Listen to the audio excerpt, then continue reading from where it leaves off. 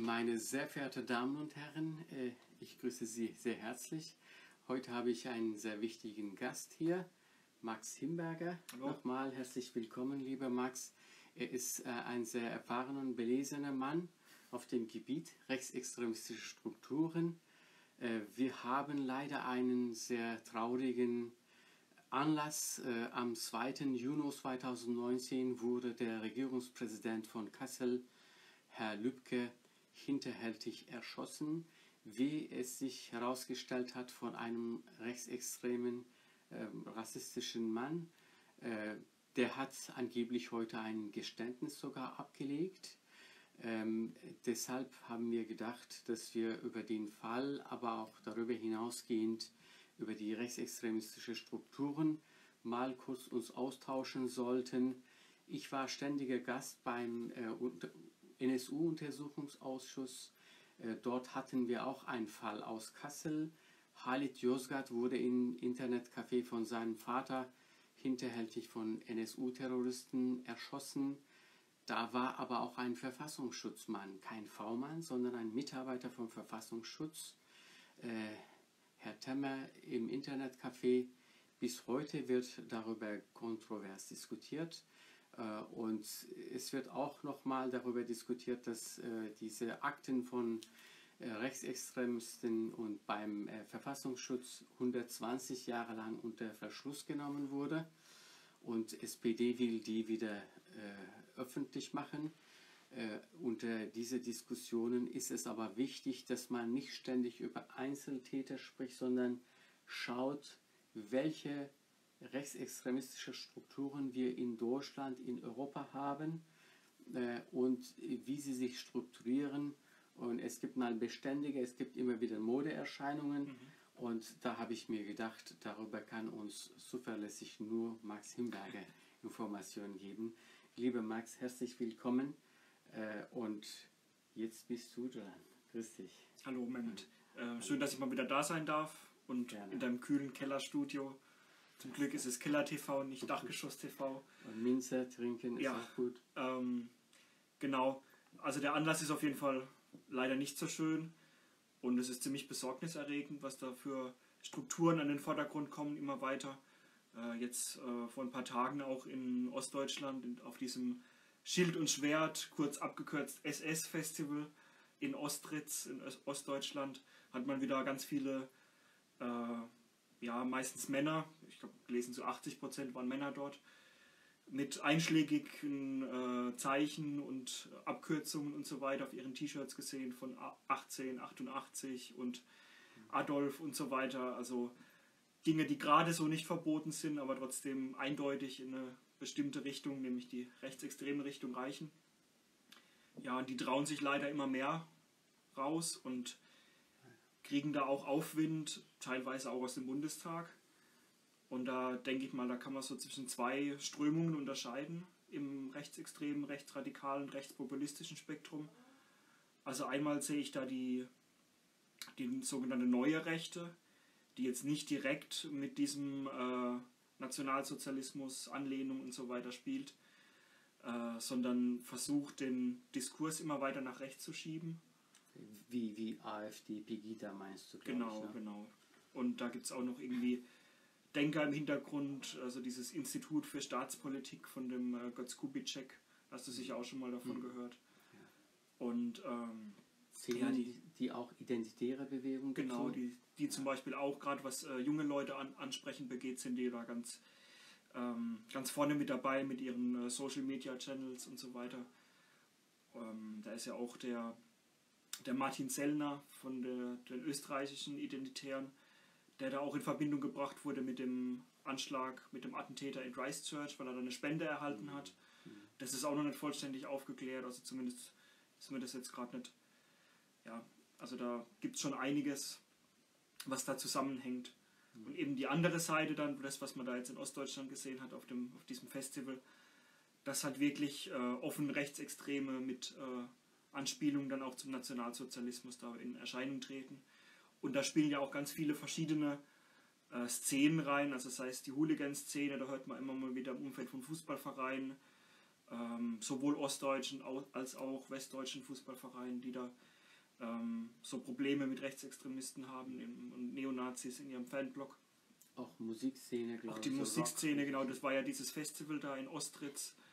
Und ja, da gibt es mehrere kleinere Konzerte, aber auch immer mehr größere Festivals. Und die Szene versucht auch, größtenteils in Ostdeutschland, da an Immobilien zu kommen, Immobilien zu erwerben, wo dann eben solche Konzerte stattfinden können und solche Festivals irgendwie auch auf Grundstücken, dass eben der Staat da nicht so leicht irgendwas verbieten kann.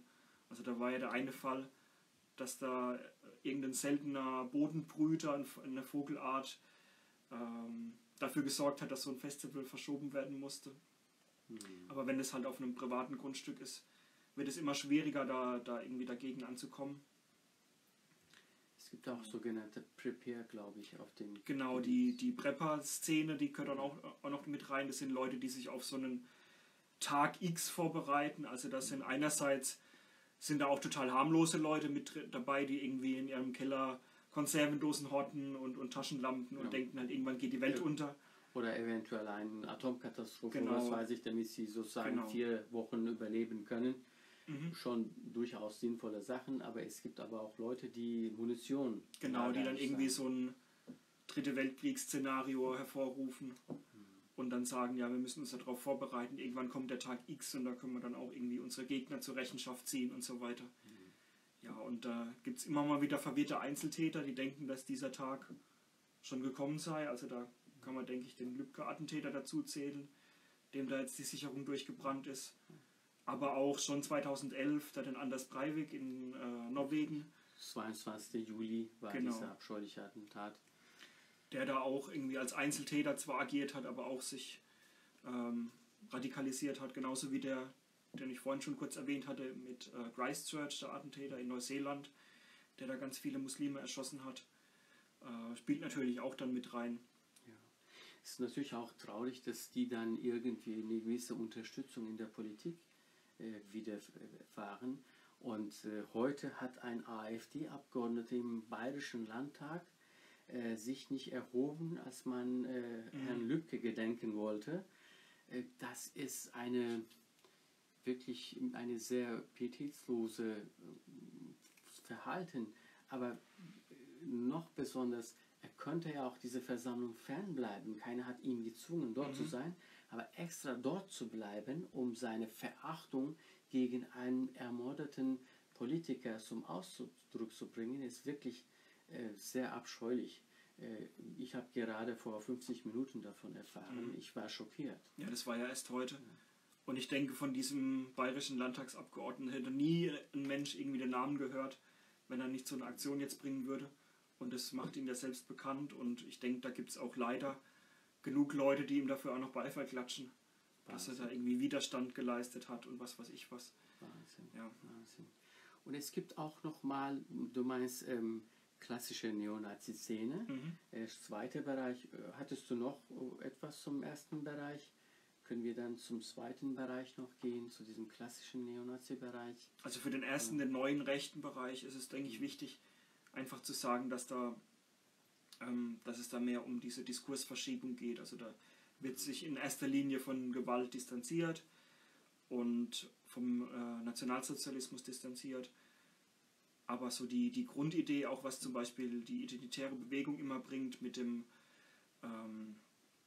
Begriffen wie Remigration und so weiter und Ethnopluralismus, und im Grunde heißt es auch nichts anderes als Deutschland den Deutschen und Ausländer raus. Ja. Also das ist von der Idee dahinter ist es schon ziemlich ähnlich, aber man will halt da ein bisschen intellektueller auch auftreten. Ja, und sich Rassenreinheit wird anders ausgedrückt. Wird auf die Kultur, aber die Kultur ist dann auf die Kultur bezogen, in Kultur ist dann der Kulturbegriff so verengt, dass er auch Leute ausgrenzt, genauso wie es der Rassebegriff macht. Wahnsinn. Ein AfD-Politiker, Bundestagsabgeordneter, hat sogar gesagt, dass Flüchtlingspolitik von Merkel verantwortlich wäre für diesen Mordfall. Ja? Als ob vor 2015 gar keine rechtsextremistische Szene in Deutschland gegeben hätte, als ob wir NSU nicht hätten, als ob wir Neonazis und die alten Nazis nicht gehabt hätten. So eine Geschichtsverkletterung ist es ja unglaublich. Ja, man weiß ja, dass auch schon Anfang 90er Jahre Asylheime gebrannt haben und es ja ähnliche Szenen waren, wie es heute gibt. Von daher ist es auf jeden Fall kein neues Phänomen und dieser Untergrund, dieser rechtsextremistische, den gibt es ja auch schon immer. Nur trauen die sich leider immer mehr an die Öffentlichkeit und fühlen sich auch stärker eben durch diese Diskursverschiebung, dass die Leute halt wieder denken, ja, jetzt gibt es da auch welche im Bundestag, die irgendwie so ähnlich denken wie wir. Und ja. So bekommen die dann Rückenwind Genau. sozusagen. Ne? Furchtbar. Und es gibt aber auch diese klassische Neonazine, meintest du, Genau. als wir vorher gesprochen haben. Was könntest du dazu sagen? Wie würdest du die mal so skizzieren? Ja, da gibt es, wie gesagt, verschiedene Strömungen, die da mit reinspielen, von der Hooligan-Szene über diese Prepper, die wir schon kurz genannt hatten, aber auch eine Kampfsportszene, das dann auch mit reinkommt. Ja, wir müssen uns verteidigen und da irgendwie uns vorbereiten auf den Tag. Aber man hört ja auch immer mal wieder von Fällen aus der Bundeswehr oder der Polizei, wo dann auch Rechtsextremisten irgendwie sich da eingeschleust haben. Heißt jetzt um Gottes Willen nicht, dass jetzt irgendwie die Bundeswehr oder die Polizei per se rechtes Gedankengut in sich hätte, aber da gibt es natürlich Leute, die das missbrauchen. Und ja, da gibt es ja diesen Fall mit den Polizisten aus Hessen, aus Frankfurt war es, glaube ich. Ja, die damit türkische Rechtsanwältin genau. Seda Başay Hanım gedroht hat. Ja. Und dann irgendwie mit NSU 2.0 unterschrieben haben, Ja, dieses Wahnsinn. Drohschreiben. Ja, also das sind sehr beängstigende Entwicklungen. Und gerade solche Sachen, irgendwie, wie die dann Schießtrainings machen und so weiter. Oder auch dieser seltsame UNITA-Verein, ich weiß nicht, ob du davon schon mal gehört hast. UNITA-Verein habe ich nicht. Wo es dann um ehemalige Sicherheitsleute, ehemalige Elitesoldaten geht, die da irgendwie Schießtrainings auch veranstalten. Und da auch es Kontakte gibt, auch zu dieser Szene rund um diesen Franco A., der sich mal als Flüchtling verkleidet, irgendwie da Anschläge geplant hatte. Richtig. Und da gibt es ja alle möglichen Dokus auf ZDF auch drüber, die man sich da angucken kann, wo das alles Ob diese Tat in die aufgerollt Schuhe wird. von Flüchtlingen zu schieben. Genau. Ja, das ist echt eine traurige Entwicklung, dass sowohl Islamisten, aber auch Rassisten sich gegenseitig hochschaukeln, Ja. jeweils in ihre Daseinsberechtigung in anderen sehen.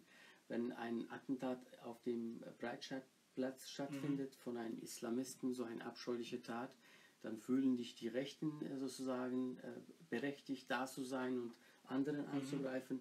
Umgekehrt, wenn die so wie Breivik oder Christchurch solche Dinge passieren, solche abscheuliche Dinge, dann Islamisten sozusagen die Leute um sich herum scharen, um anderen zu bekämpfen. Und dabei gerät ja demokratische Gesellschaft unter die Räder. Und deshalb muss demokratische Gesellschaft sich hörbar machen. Das ist wirklich eine sehr traurige Entwicklung. Es sind ja leider auch immer wieder, hört man von Seiten der CDU, dass dann immer wieder der Linksextremismus mit erwähnt wird, den man natürlich auch nicht kleinreden darf. Also was da beim G20-Gipfel passiert ist natürlich auch keine schöne Sache. Aber ich habe trotzdem noch 100-mal lieber, dass irgendwie Autos brennen, als dass Flüchtlingsheime brennen und Menschen mit drin brennen. Ja. Also ich denke, und auch nach den RAF-Attentaten gab es ja eigentlich auch keine richtige linke Gewalt gegen Menschen. Also sei es, dass wirklich linke Attentate hier verübt wurden. Als du diese Wehrsportgruppe erwähnt hast, habe ich sofort an alte Strukturen noch gedacht, an NATO-Strukturen, diese Stay-Behind-Strukturen, Gladio in Italien, deren Devlet in der Türkei, der tiefe Staat. Das ist womöglich immer noch ein Problem in diesem rechtsextremistischen Bereich. NATO hat damals gedacht, wenn Sowjetunion die westlichen Länder überfällt und besetzt, dann müssen wir so Stay-Behind-Organisationen haben, die Munition schon in Wäldern belagert haben und Sprengstoffe, dass sie damit dann hinter der Front Attentate ausüben, Guerillastrukturen aufbauen. Und dabei haben die in der Regel rechtsextremistische Idioten missbraucht. Und die haben irgendwo bestimmte Dinge gelagert und womöglich immer noch profitieren die davon und holen raus und Sprengstoffattentate ausüben. Das ist ein Problem immer noch. Deshalb muss aus meiner Sicht auch NATO sich mit dieser Geschichte auseinandersetzen und einen Schlussstrich ziehen. Wir haben diese Gefahr nicht mehr aus Sowjetunion, glaube ich. Ja?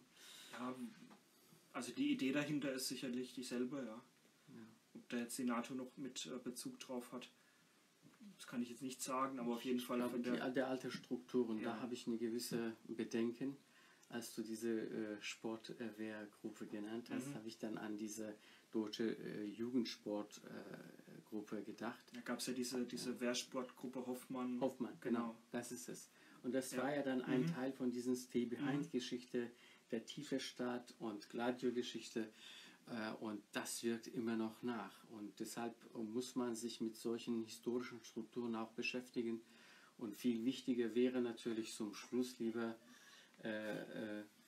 Max, was kann man eigentlich dagegen tun? Das ist natürlich, es gibt kein Allheilmittel, kein Rezept vollständige, aber ein paar Gedanken wäre toll. Ja, ja sicherlich eine große Demokratisierungswelle, also dass man Demokratie irgendwie wieder greifbar macht und dass die Leute wieder hinter der Politik stehen und in dieser Distanz zwischen denen da oben in der Politik und dem einfachen Volk, das die AfD ja auch ausnutzt, dass man da versucht, irgendwie das wieder sich anzunähern. Aber dann sind die Entwicklungen ja leider irgendwie, wenn man sieht, wie irgendwie reagiert wurde auf dieses Rezo-Video und wie mit den Kindern umgegangen wird, die da freitags demonstrieren, um da mal jetzt hin den Bogen zu schlagen. Das sind ja die Reaktionen oft nicht unbedingt positiv drauf und da sollte man eher irgendwie sich auch einfachen Leuten einfach mal annähern, auch in Ostdeutschland da irgendwie schauen, dass man da mehr mit den Leuten redet. Man kann die ja nicht alle verteufeln, das ist ja um Gottes Willen, das gibt es ja so, der allergrößte Teil, das sind ja auch ganz normale Menschen wie du und ich, ja. Richtig, die mit bestimmte Sorgen haben, aber man sollte nicht erlauben, dass diese Sorgen nur von solchen Typen ernst genommen werden, die sozusagen auf Stimmfang unterwegs sind. Ja. Genau, wenn man dann aber so arrogant auftritt und irgendwie sich nichts sagen lässt, auch von irgendwie anderen Stimmen, die jetzt da Veränderungen fordern, muss man halt auch einfach mal mehr auf die Menschen zugehen. Wunderbar. Fände ich wichtig. Wunderbar. Lieber Max, vielen herzlichen Dank. Du hast heute deutlich gemacht, auch mit deinem Auftritt, dass wir für freiheitlich-demokratische Grundordnung täglich eintreten müssen und diese freiheitlich-demokratische Grundordnung gegen jegliche Extremisten, sei es Islamisten, sei es Rechtsextreme, verteidigen müssen. Und das ist auch sicherlich ein guter Beitrag dazu. Deshalb danke ich dir ganz herzlich und bis zum nächsten Mal. Ja, gerne wieder. Danke dir.